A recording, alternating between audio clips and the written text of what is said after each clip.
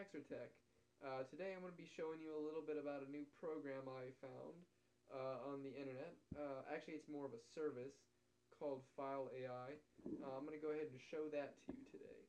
Okay, so let me go ahead and start off by explaining to you a little bit about the service.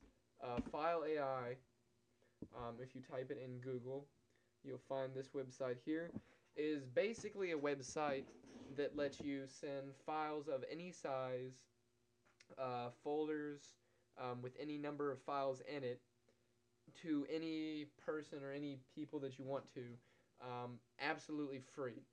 It's really, really great website in my opinion. Again, it's 100% free. You don't have to download anything, no file size limits. Um, and the way that they do it is they use a BitTorrent style transfer protocol, which is quite interesting. So I'm going to go ahead and get to it and show you how it's done. So from the web page, obviously click Send Files. So all you need to do to get started is find the file on your computer that you want to go ahead and use, or send to your friend or family member, whoever it might be. So I'm just going to go ahead and find a sample video here.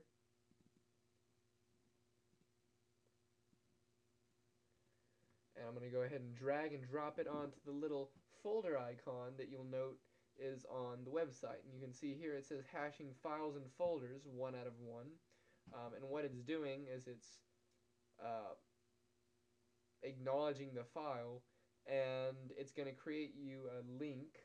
As you can see here, you have a transfer ID and a transfer link. So really, for you, all you have to do is exactly what I just did. It's that simple.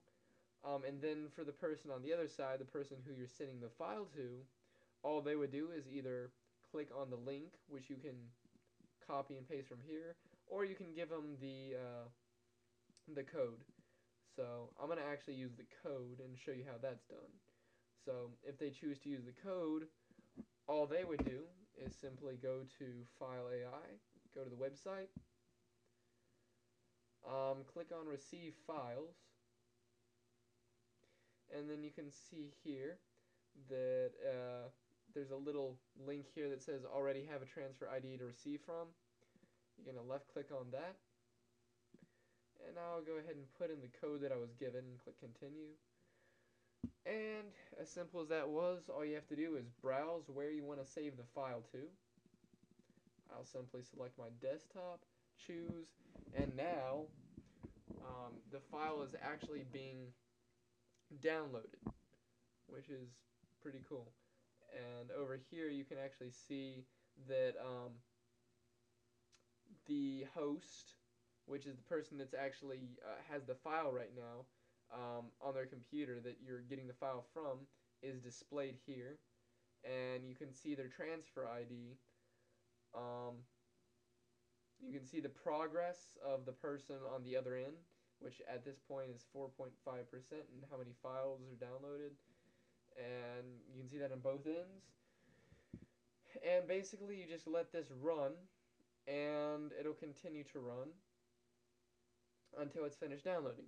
Now, one cool thing that I found about this website um, is, in case if someone accidentally goes out of the websites, for instance, if the person that you sent the file to exits out of the website, then you'll get a little thing here that says,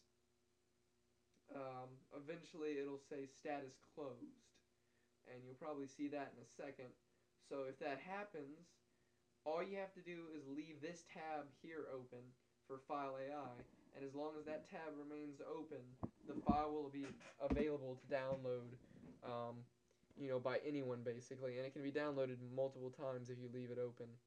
So all the person has to do is come back here, same process, put in the same code, click continue once again, and browse to the same location that they actually browsed to before. Choose, and you can see here that it actually resumes the download from where you last left off. So that's a really great feature there. I find that when I get disconnected, it's pretty annoying that I have to restart the download, and with this software, with this service, you really don't have to worry about that. And you can see over here the first little thing here, status closed, and you can see that it's refreshed and it's got the same host, but a new, well, same host, but a new little section here that shows the progress, and it started from where it left off downloading. And really, that's about all there is to it.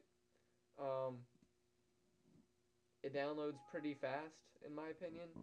I downloaded, or rather, I uploaded to the website about a 300 megabyte file, and in about 10 minutes, it actually transferred to my Mac with no problem. So I think that it's overall a great website. So hope this helps, and thanks for watching.